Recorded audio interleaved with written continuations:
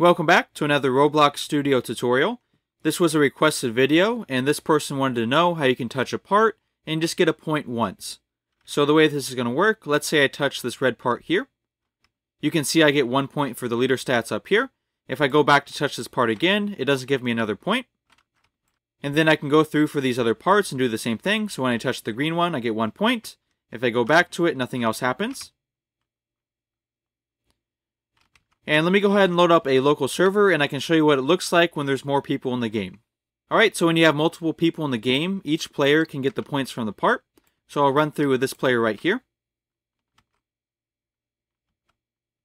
Okay, so they got their 4 points, and then I'm going to switch to this player.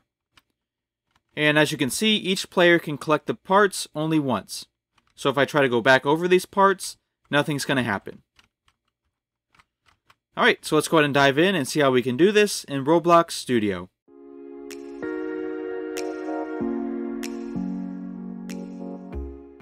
Okay, so we're going to be writing 2 different scripts to make this work. The first script is going to be in the server script service, and that's one we're going to take a look at first. On this script, we're going to set up the leader stats, so we're going to start by saying local function. The name of this function can be onPlayerJoin. Inside the parentheses, we're going to pass player. Inside this function, we're going to start by saying local leader stats. And this is going to be equal to instance.new. We're going to be creating a folder. Next, we're going to say leader stats.name. And this is going to be equal to leader stats inside of parentheses. Next, we'll say leader stats.parent. And we want to store this folder with the player, so we're going to say equal to and player. After that, we're going to make an int value for the points. So we'll say local points is going to be equal to instance.new.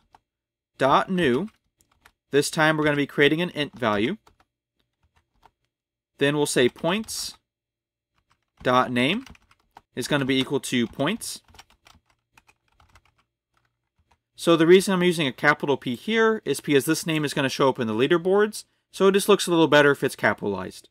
So after that, we'll say points.value is going to be equal to 0. Make sure we say points and not point.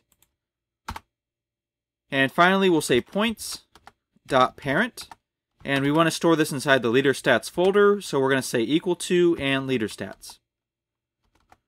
We're going to create another folder, and we're going to use this folder to store all the parts or the levels that have been completed. So we'll say local completed is going to be equal to instance.new. Once again, we're going to be creating a folder. After that, we're going to say completed.name, and this is going to be equal to completed. The reason I'm using a lowercase letter here is because this folder is not going to be visible to the player, so there's really no reason to capitalize it. Okay, so after that, we're going to store this with the player. So we'll say completed.parent, and this is going to be equal to player. And then finally at the bottom here, we want to run this whenever a player joins the game. So we'll say game.players.playerAdded, connect, and then we're going to connect it with our function, which is onPlayerJoin. Okay, and that's all we have to do to set up the leaderboards. So let's go ahead and test it out and make sure that part's working. Alright, so up here in the top right hand corner we have our leader stats and we have our points value. So the only other thing we need to check for is make sure the folder got stored with the player. So if we open up players and then my player, you can see inside my player we have a leader stats folder and also our completed folder. Since everything looks good here, let's go ahead and move on to writing a script for these parts. So inside each part that you're going to be using this for, you want to insert a script. Go ahead and just write the script once, and then what we can do once we're finished with it is just copy it and paste it into the other parts. Another important thing for this is that you rename your parts to have different names. They don't have to be exactly the same as mine, but they do have to have different names. Alright, so once you add your parts and give them separate names, go ahead and add a script into your first part. So for this script, we're going to start by saying local level. And if you're not using this as levels, that's okay. You can either keep it the same as I have, or you can rename this variable. So local level is going to be equal to script.parent. Then we're going to make a function that'll run whenever the part gets touched. So we'll say local function. The name of the function can be level underscore complete. Inside the parentheses, we're going to pass other part. So other part is going to be the other object that touches these parts. Inside the function, we're going to start by saying local player. And this is going to be equal to game dot players colon find first child. And what we're going to do inside the parentheses is say other part. So this is the other object. And then we're going to say dot parent. So if a player touches this part, this will be the player's model. And from the player's model, we're going to get the name. So we're taking the name of the player model and searching for that player in game.players. If we're able to find the player, then what we're going to do is we're going to say local completed folder. And we're going to say that's equal to player.completed. So this is a reference for the completed folder. We're going to make another variable now. So we'll say local, and then we'll say already completed. And this is going to be equal to our completed folder. And inside this folder, we're going to say find first child.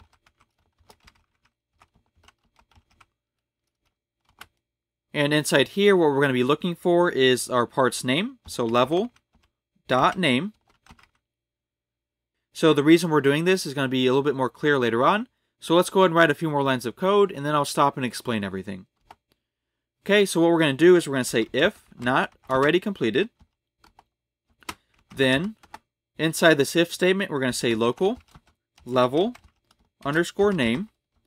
And this is going to be equal to instance.new. Here we're going to be creating a string value. Then we're going to say level underscore name dot name is going to be equal to level dot name. After that, we're going to say level underscore name dot parent is going to be equal to completed underscore folder. And finally, we're going to give the player a point by saying player dot leader stats dot points dot value. And this is going to be equal to the original value. So I'm just going to copy this and paste it. And then we're going to say +1. Finally, down here at the bottom, we want to run this whenever the part gets touched. So we'll say level dot touched colon connect. And then we're going to connect the function, which is level underscore complete. Alright, so the basic idea for this script is whenever a player touches the part, we're going to store the name of the part inside of our completed folder. And then we can check that folder to see if the name already exists in there. And if it already exists in the folder, that means the player already touched the part. But if we're looking through that folder and we don't see the name of the part, that means the player has not touched the part yet, and then we can give them a point. So that's what this line right here is doing. So it's looking through that folder to see if the name of the part already exists inside of it. If it's not inside the folder yet, which would mean the player has not touched that particular part yet, then what we're going to do is add the name of the part into the folder. So that's what these three lines right here are doing. So we're creating a new string value. We're setting the name of that string value equal to the part's name. And then we're storing that string value inside of the completed folder. And then after that, we're going to give the player a point. So this is how we can keep track for each particular player. So each player in the game is going to have their own completed folder. And then whenever they touch a part, it'll add it to that folder. Alright, so that's all we have to do for the script. So let's go ahead and check the game out and see if it works. Alright, so I'm going to start by touching this red part here. And you can see I get a point. And just to show you what happens, if we open up the player's folder and then my player, if we take a look in the completed folder, we have a string value called level 1, and that corresponds with my part name. So I just touched this red part here, which has a name of level 1, so that's the name that gets stored in the completed folder. If you have different names for these parts, that's okay, because in the script, it's just going to double check to see if the part's name is already in the folder. So what's going to happen, let's say I touch this green part now. You can see that the level 2 got inserted inside the completed folder, and the same is going to happen for each additional part.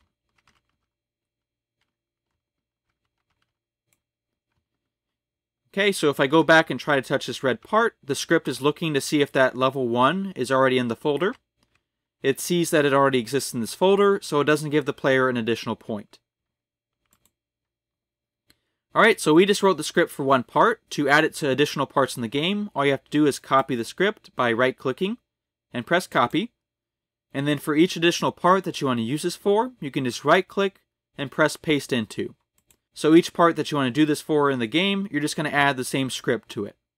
Alright, so that's going to be it for this video. I hope you enjoyed, and stay tuned for the next one.